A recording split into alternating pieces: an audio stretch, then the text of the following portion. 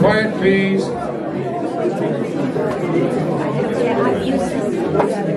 Q&A, Sliverdale. Yes, please. A chuoine uaisle agus a cháirde. Bhailim fíorchaoin fáilte a choró gur fad tróna álainn an seo agus tróna a líonta an seo agus cultúrga. It's a real pleasure, first of all, to see so many of you, but I'm not surprised because this is just a wonderful exhibition just to be enjoyed. It's a real pleasure to have Jay Murphy back with us again. It's a long, long time ago since she brought the circus to our gallery. But this is a very different kind of a circus. And I think we have to say that we're very honoured to have the original artist of this particular circus here, Lorna Mac Mahon. Because it's such a pleasure to have her. A garden that has inspired many writers and painters and visual artists. And to open the exhibition, it's a real pleasure to welcome back Eva Bourke, an outstanding poet. Poets, I always say, are the best people to open exhibitions because they can get in behind the canvas. They often understand the genesis of the idea of the whole theme and so on. So would you please welcome Eva Bourke.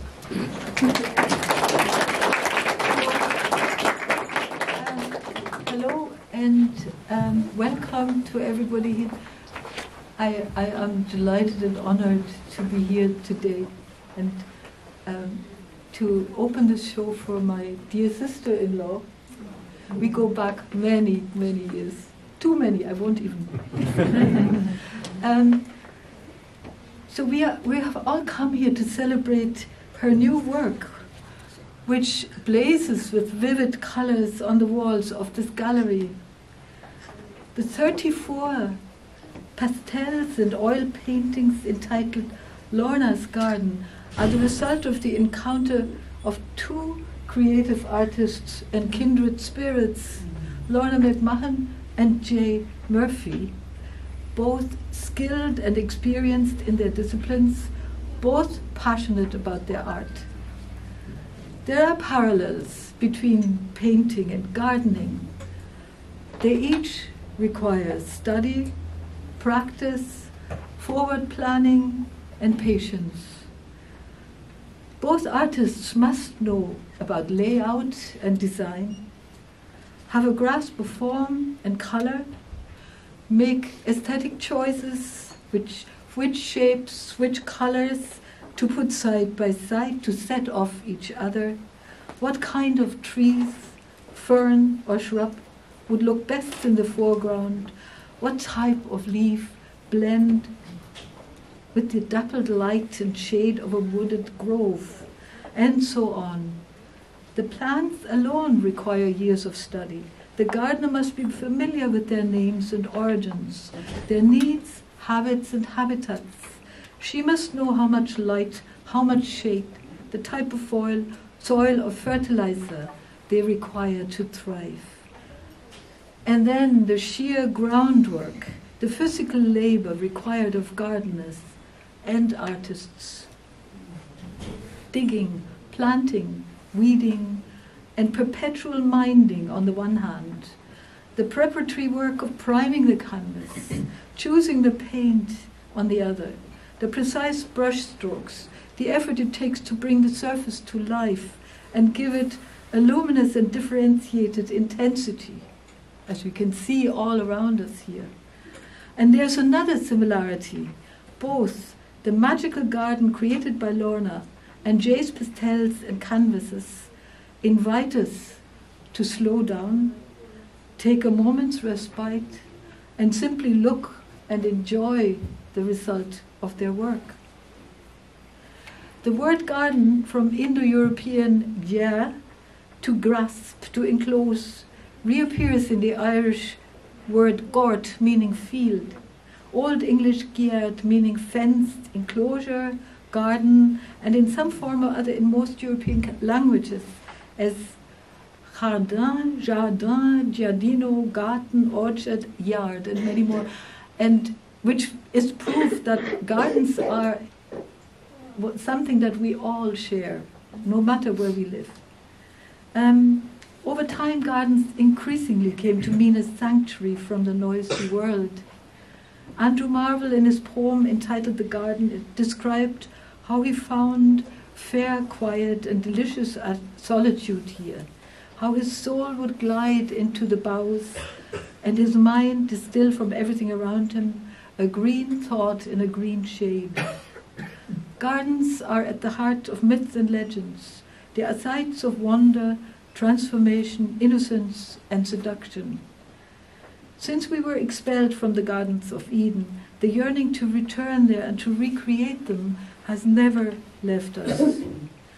Some gardens are places of solitude and meditation, intimate zones of rest and restoration.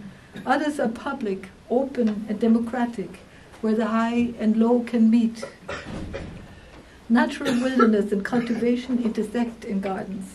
The way humans form and inform the world they live in is a subject Jay has often imaginatively dealt with, and she has returned to the theme in this work. She went into Lorna's garden and sketched and drew under the trees, among the flowers and rocks, and the garden miraculously reappears in the frames of her paintings. The pastels are exquisitely beautiful, intimate and dreamlike.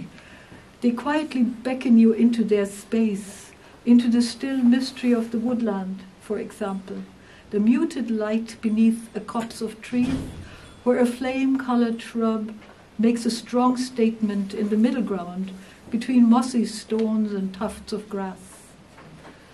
It's Jay's secret how she manages to do it, but she always draws me into her images. I feel a physical pull to follow her past into the shadow beneath the trees that stand dark against a deep blue sky. For years, I've had one of Jay's seaside pastels hanging on the wall directly opposite my bed, and every morning I make my way between the gorse and the creeping salt bush to the edge of the dune, hoping I can catch a glimpse of the sea beyond. She manages to create a sense of depth and height among the dune grasses and sea rocket. And every morning I wonder how she does it. The oil paintings, on the other hand, display a fluency and power that are quite breathtaking. Although they too depict secret contemplative scenes in Lorna's garden, they are heightened in expression. Their colors are reminiscent of the palette of the Expressionists. They are non-naturalistic, surreal. I love the visionary boldness of them. The red stairway, for instance, over there, curving upwards through the forest past tall young trees and mounds of mossy rocks towards an unearthly brightness at the top.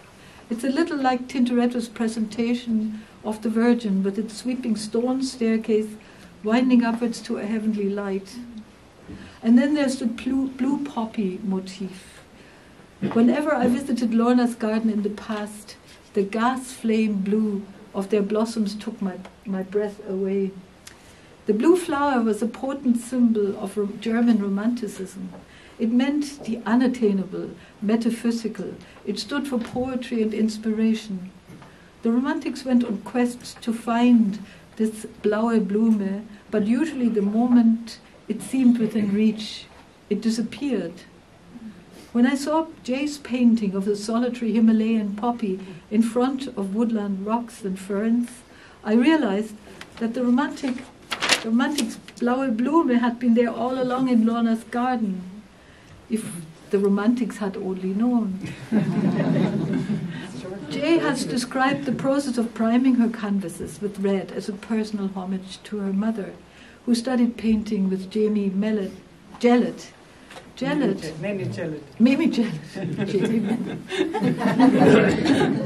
Jellett had taught her students to use a red outline in the paintings. The burning intensity of the paintings is enhanced by this painterly trick. The line of trees in the background there, for instance, against the deep blue sky looks as if it could burst into flame any second, just like the fiery shrubs in the painting next to it, in another almost eerie painting, which is more a dreamscape than a garden, contrasts starkly with the light grey jagged rocks and the barren branches in the foreground. Sometimes you feel darkness or menace lurking in these shadows. Looking at these paintings, I was reminded of other great artists famous for their garden scenes. Gabriele Münter, for instance, who 100 years ago portrayed the gardens of the Yellow House in Murnau in Bavaria over and over again. Or around the same time, Paula Becker, who painted haunting portraits of old women and young girls in fantastic farmers' gardens in the bogland of Worpswede near Bremen. And of course, the great Georgia O'Keeffe, who made the deserts and canyons of New Mexico with their spectacular flora into her own garden and source of inspiration. These painters are among J. Murphy's direct forebears.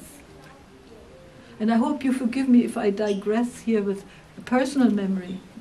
One summer, many years ago, Jay stayed with us in Munich. We were all very young, and she was a delight with her long black hair and flowing hippie skirts. She and her partner Breen went to live for a few months in our small damp cottage outside Munich in an area of boggy flatlands that had been earmarked for the new airport. It was dirt cheap to rent, abandoned houses were plentiful, and it came with an orchard and a large flower and vegetable garden. It was idyllic and doomed. Our hamlet, Mariabrunn, which means Mary's Fountain, or Mary's Well, of 6 or 8 houses is now a runway. During that time in Mariabrunn, they were so impoverished they lived off our vegetable patch and the potatoes from the fields nearby. They were really delicious potatoes. She came back with enough work for an exhibition from that summer. Of course, potato fields featured large among the paintings. I was astonished that it was possible to draw so much visual drama, such endless variations of greens and browns and golds from the earth and fields that was flooded with summer light, and above it all, the shifting blue and white theatricals of the sky. I had never properly looked at the area because it seemed so unremarkable. Jay's work taught me that nothing is insignificant. It taught me to look again, to see more and see deeper, and I've learned from her over the years with much joy and gratitude. I've seen her go from strength to strength and always remain true to herself and to her art. It is with the greatest pleasure that I declare this wonderful exhibition now open.